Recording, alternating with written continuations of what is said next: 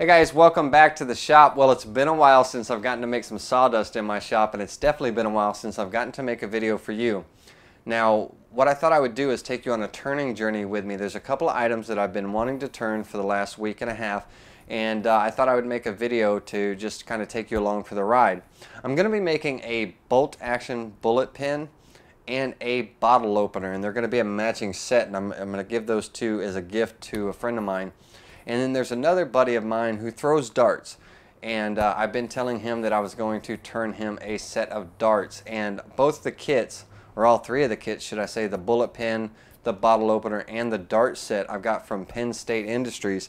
Now the bottle stopper and the bolt action bullet pin, I'm going to use Red Heart for that. I really like the Red Heart, and I think that'll be a cool set because they're chrome pins, so the Red Heart will really stand off of that.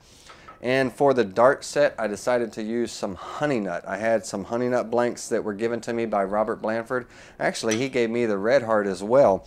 And I really like the honey nut. It's almost like a light walnut. So I'm going to use that for the dart set. Now the darts are something unique. You have to weigh them out because, like my buddy, he throws 20-gram darts. His weight of his darts are 20 grams. So I picked up a gram scale so I can actually, when I turn everything, I can weigh it and make sure that I get exactly 20 grams. And with the dart kit, they give you some lead wool that you can fill inside the tube to get the weight that you need for your weight you require for your darts. So it's going to be fun trying to, get that perfect weight on all three of the darts so they throw nicely and all. So with that being said, we got to go ahead and prepare the blanks. I'm going to move over to the bandsaw. We'll get the blanks cut down, then I'll get them drilled on the drill press here and get the tubes glued in, and then we'll start turning.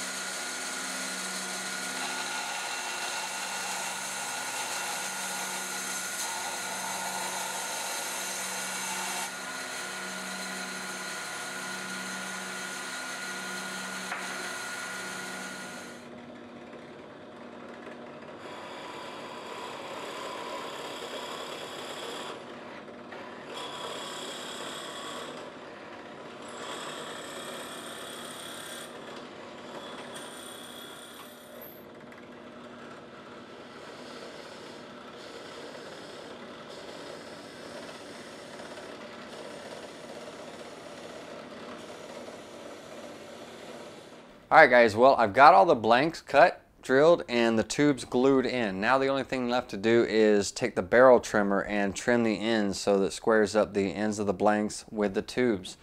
Now in the beginning of the video I told you I was using honey nut for the set of darts that I was turning, and I was using Red Heart for the bottle opener and the bullet pin. Well, I got to thinking, I have two sets of darts and I need to turn them anyway. And Dale, the guy I was turning the darts for, he's a Miami Hurricanes fan, a big fan, and their colors are orange and green. Well, the closest thing I had to orange in the shop is some marble wood. So I decided to go ahead and turn that for his darts to kind of give it a nice touch, give it that orange color, and maybe we'll find him a set of green flights or something, and kind of give him a little Hurricane set of darts. Be a nice touch. Now I'm still going to turn the honey nut. And I decided that'll be my set of darts since I like to play as well, and it'll give me a chance to challenge Dale in a game. And so we'll go ahead and get turning. Now I've got the bottle opener blank in the lathe. I went ahead and trimmed the edges already with the barrel trimmer, and I'm not going to bore you with all the turning. We'll go through, because there's 8 blanks altogether, but I'll be bouncing back and forth in the video between the different blanks and everything, and then we'll get everything put together in the end. But stick with me. I hope you enjoy it, and let's see what we can get done.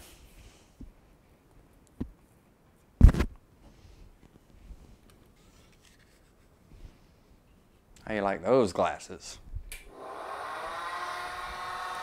This gives me a chance to turn with the set of bowl gouges that were given to me as a gift by the United Federation of Woodworker members. This is one of 2 different gouges they gave me, and I haven't had a chance to use them yet, so this will give me an opportunity to play around with those.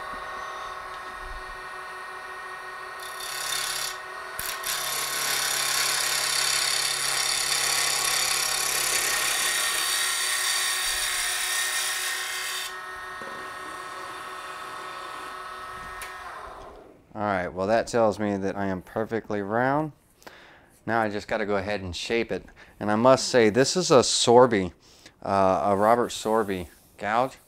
Wow, nice.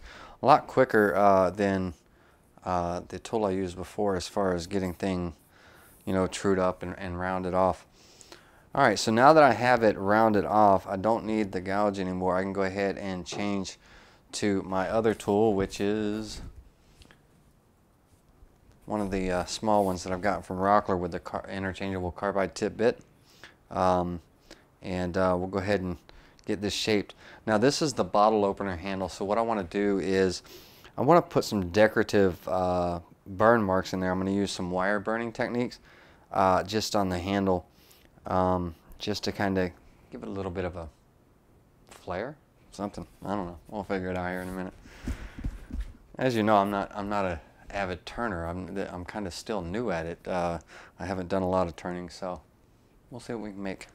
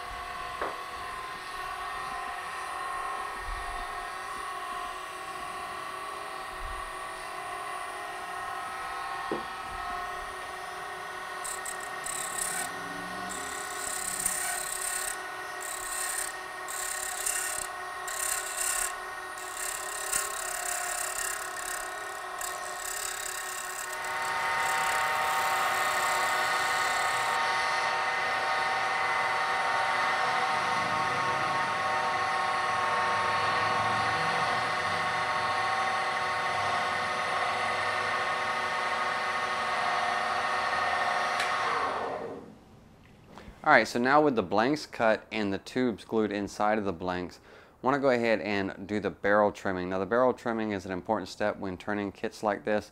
What it does is it takes that blank and it squares it up with that inner tube. It brings it down and flushes everything up. So that way when you press your parts together, you have a nice clean press. You want to be careful when you're trimming the barrel that you don't go too fast or too far, because you don't want to shave any of that inner tube away. What you want to look for is a nice shiny brass ring where you can just see that shiny brass on the end of your blank, and that tells you that you're right where you need to be. So we'll go ahead and get that done.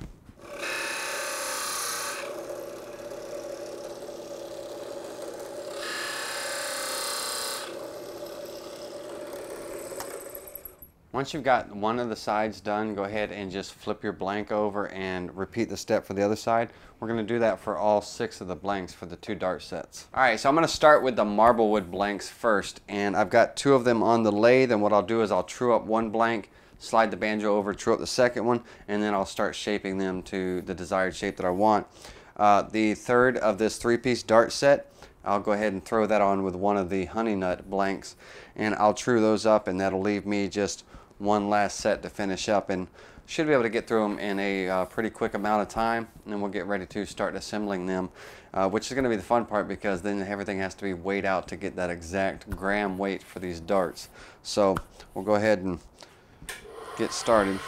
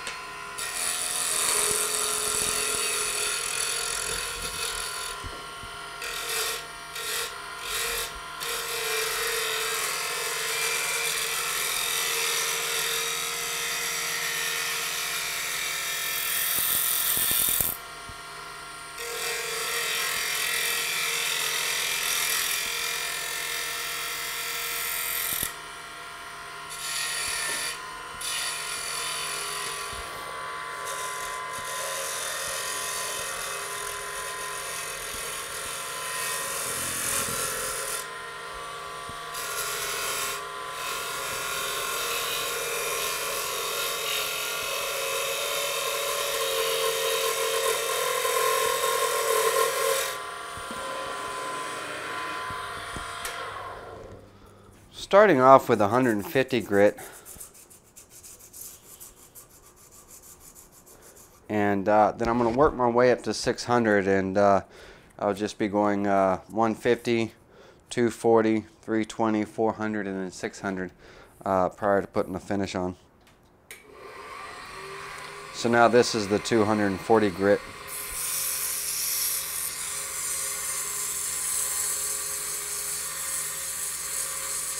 I'm really hoping these darts turn out well. This will be my first time turning a set of darts.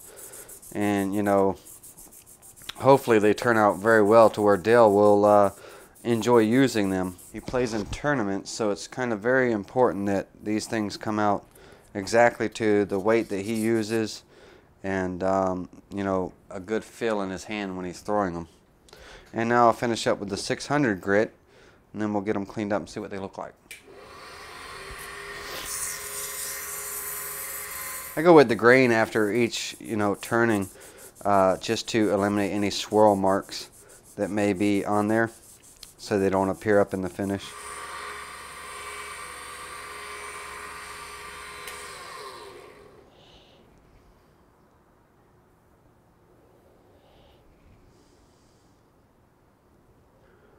All right.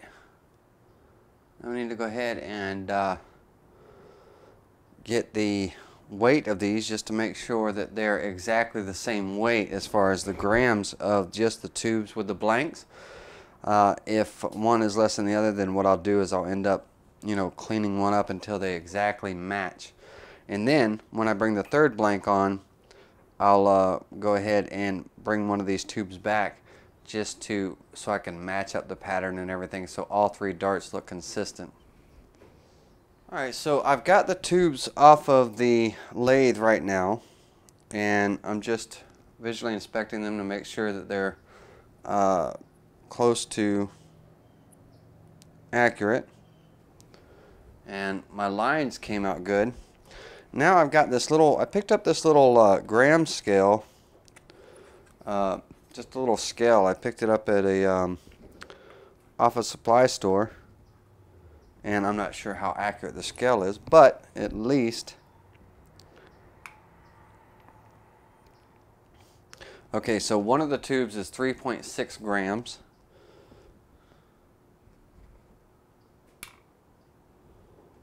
Whoa, 3.6 grams. So both tubes are matched identical for the weight.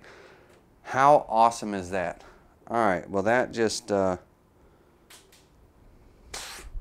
that was pure luck, guys. Pure luck. Alright. So, again, bang on. Alright. So now these are done. I can get the third one on, get it turned down, get it shaped and everything and decorated. And then we'll go ahead and we'll put them together before I go turning the other set, just so you can see how they go together. That way this video doesn't run too long. The second set, which is going to be the honey nut, will be exactly the same. And at the end of the video, after we get these put together and stuff, I'll show you what the other set looks like, and so I won't run you through all the trouble of turning and all, because it's exactly the same process. Maybe a little bit of a different decorative style and all, but just the feel of these tubes with those little notches in there, with those burnt notches in there, it's got a nice, good feel on the fingertips as far as a good grip, so exciting. All right, so let's go ahead and get the third one turned down, and then let's get these put together and see how to go about exactly weighing them to get that 20-ounce dart, that final weight. And then we'll throw a few and see how well they fly. Well, it's not a completely perfectly matched set. I went a little too deep on the grooves on this particular dart here. A little bit deeper than I did on these two. These two are absolutely mirror image. In this one you can tell the indentions are a little deeper, and unfortunately I went too deep. I can't sand them down or anything to shallow them up, because then that would just completely throw off the gram weight. And all three of them are identically matched, the exact gram weight, so just have to, that's the beauty of handmade. I mean, you know, that perfectly imperfect make. But man, what a shine. So now let's go over and put these together and see what we can do with it. Alright, I've got all my parts set out here and my press to press them all together. The first thing we're going to do is I got this kit from Penn State Industries, as I mentioned earlier in the video. And in the kit came this lead wool that gets stuffed into the shafts to create that gram weight we're looking for. And we're shooting for 20 grams. For each dart, a weight of 20 grams for each dart. So, and that's what Dale throws with. So what we're going to do is, the first thing we're going to do is we're going to press in the nose collar in each part and get the press set up.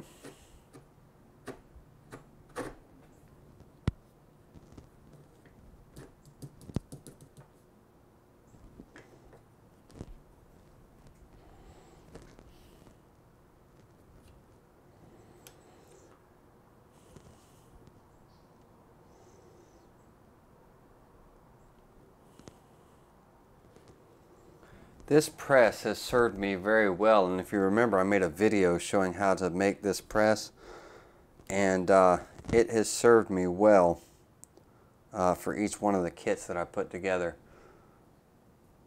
I'm really happy with it.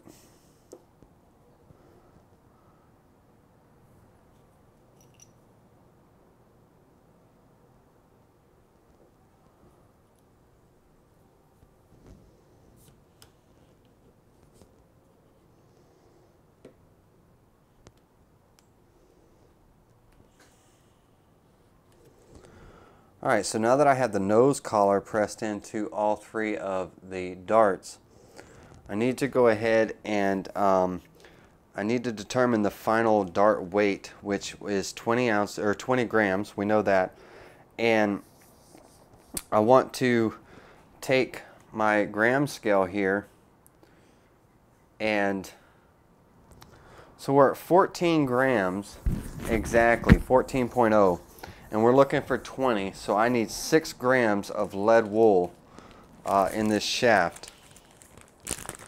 So that's 6.0.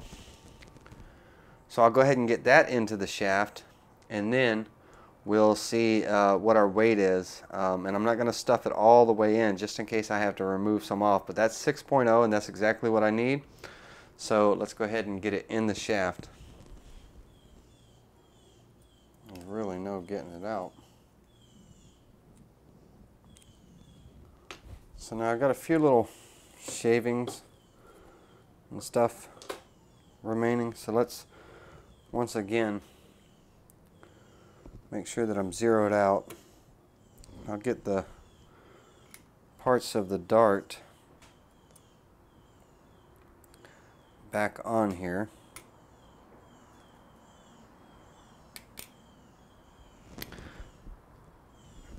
$19.8. 19.8.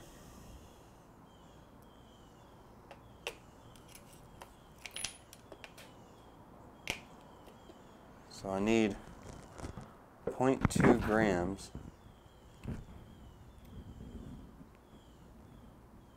It's 0.5.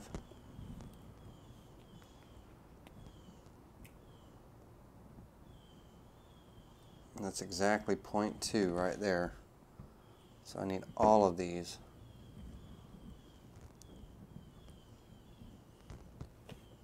Every little sliver. 20 grams. Alright. So now that I have that, I can go ahead and put that dart completely together. And we'll start by pressing the tailpiece in.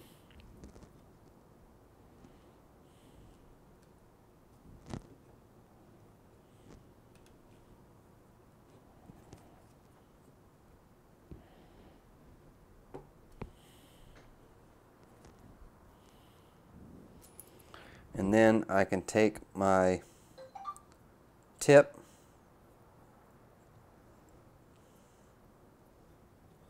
screw it on. My shaft.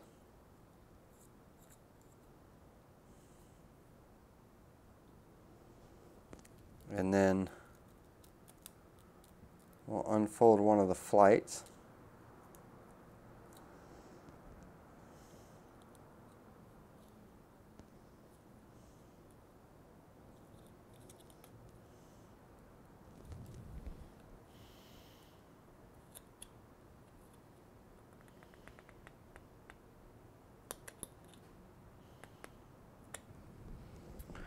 And there is our finished dart. So now I'll repeat those steps for the other 3 darts, and we'll give this thing a flight test. Alright guys, well here's what we ended up with through this video. We ended up with a bolt action bullet cartridge pin and bottle opener with Red Heart. That's a set that's going to be given away to a friend of mine. And then I've got the set of darts for Dale, and these came out more yellowish than orange. I'd like them to come out a little bit oranger, but they came out more yellow than anything. Looks like bumblebees. And then I have this set of honey nut darts over here. Now the darts, I ended up weighting them all out the same to 20 ounces, just in case. I'll give Dale a choice of which set that he wants, and that way they're all weighed the same, so if he chooses this set over this set, it'll be fine. So that is it. Now there's one last final test to do, and then we'll close out.